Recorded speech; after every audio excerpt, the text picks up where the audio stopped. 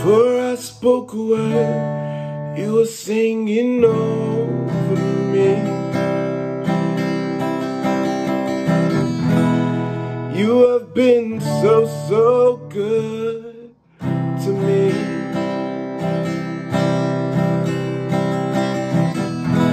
Before I took a breath, you breathed your life in me. You have been so, so kind to me.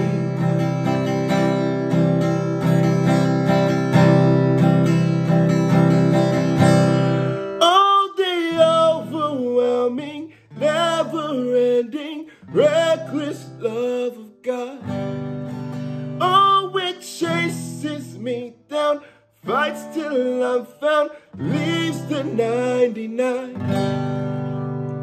Yo, yo, yo, it's your boy Young Saint coming at you guys with a new video. And today I want to talk to you ladies and gents about a book that I hold close and dear to my heart. And without further ado, I present to you all the Abramelin ritual. So this is a ritual I've sort of been interested in for about, I'm going to give it 3 years now. Although when I first got into the book, I wasn't as serious about the religion because the level of difficulty that comes with the practice is very, very difficult. But nowadays, I am. What exactly is this book about, you might ask? Well, the book is about binding demons, but it also shows you what you need to do to contact your HGA, which is an acronym for your Holy Guardian Angel.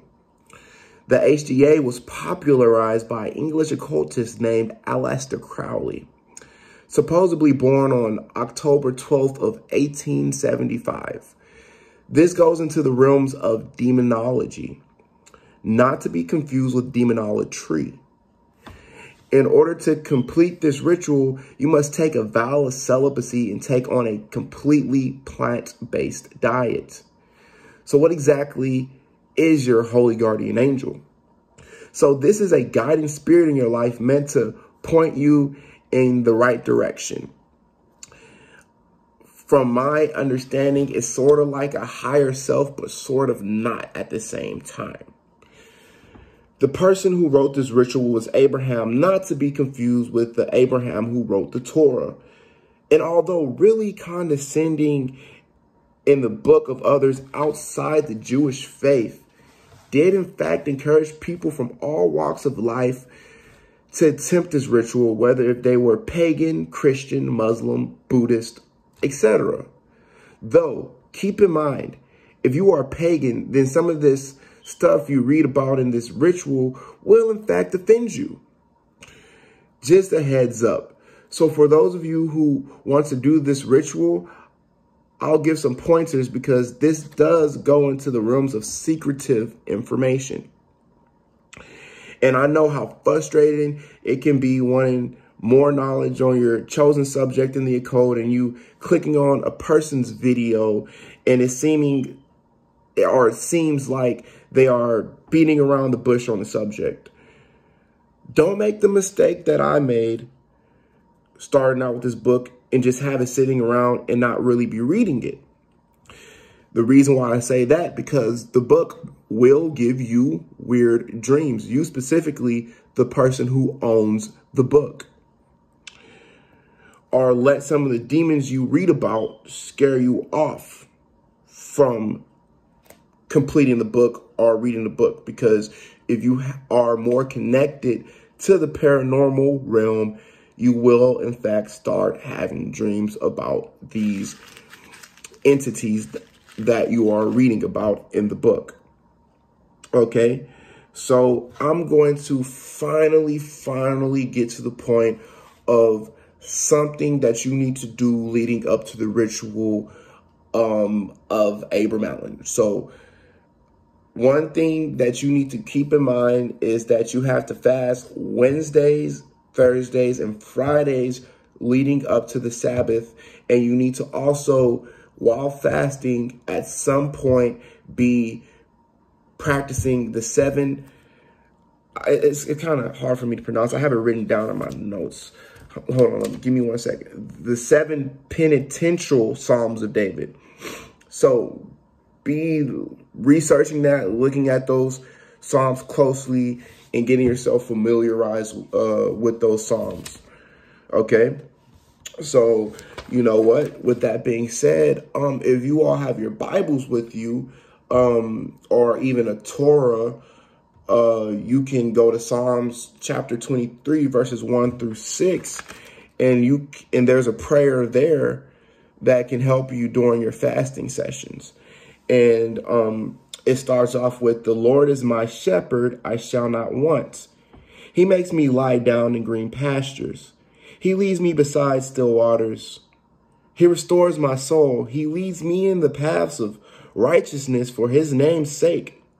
Even though I walk through the valley of the shadow of death, I will fear no evil. For you are with me. Your rod and your staff, they comfort me.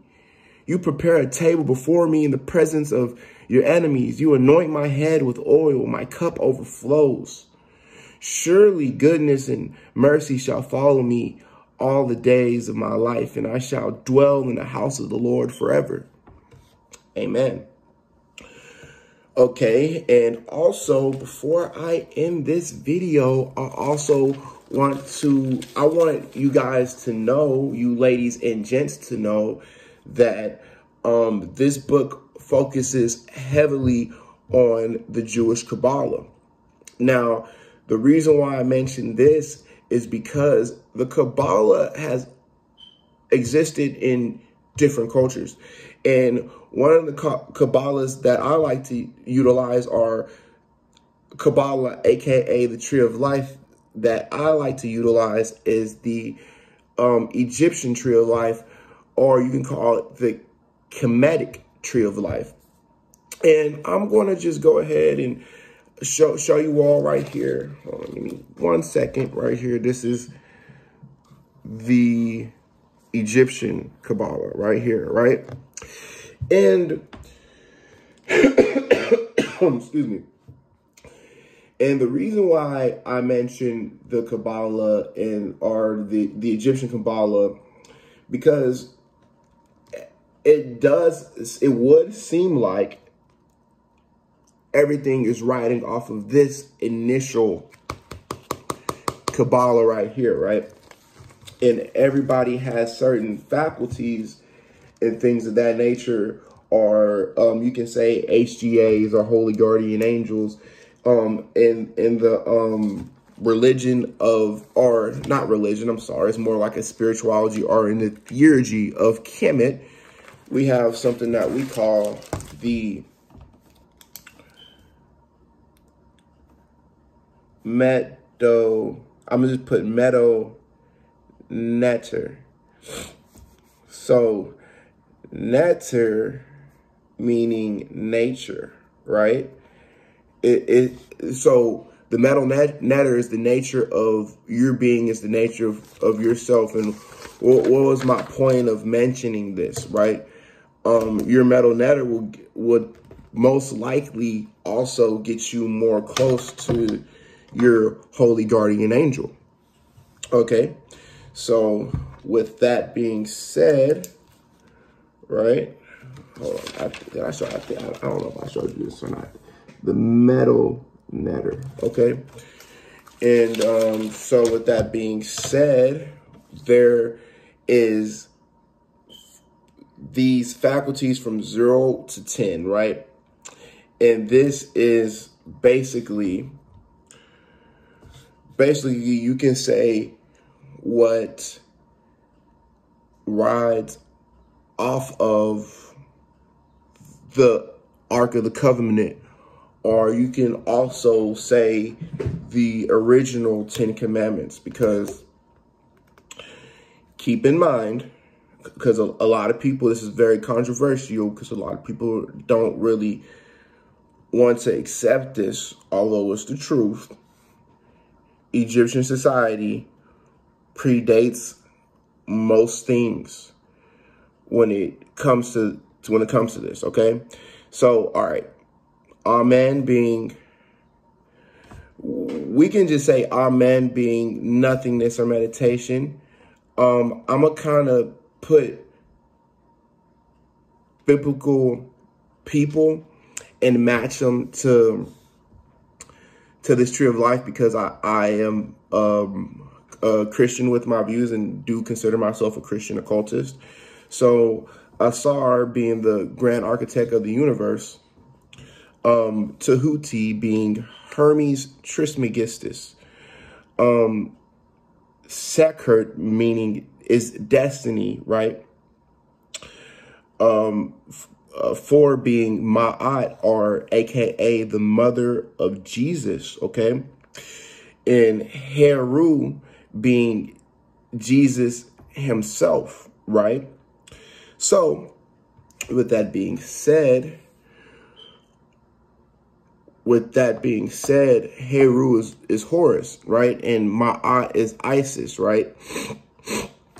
And these are, I would like to say, correct me if I'm wrong in the comments, and you are along those same lines of research, personifications of these people.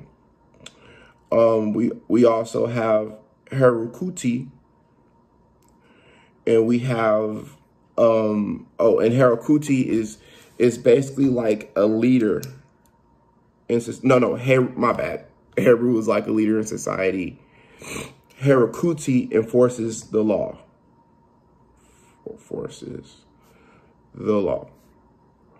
Right? And Het Heru in the Egyptian culture being Hathor, the goddess of music, or in Greek mythology being Aphrodite, the goddess of prostitutes, synchronizes to Mary Magdalene. Sebek being an intellectual, Set being a wisdom, and Geb being on earth. Everybody's going to match to one of these faculties. You know what I'm saying? It is important, especially when looking at a ritual like the Abramelin rituals, to understand and utilize the tree of life, or the Kabbalah. So, all right, this was an overview of the Abramelin ritual, and utilizing the Kabbalah. Hope you have a great day or night. And remember, just like Disney's of Wizards of Waverly Place states, everything is not what it seems. Blessed be to the Holy Trinity. This is Young Saint signing off. Peace.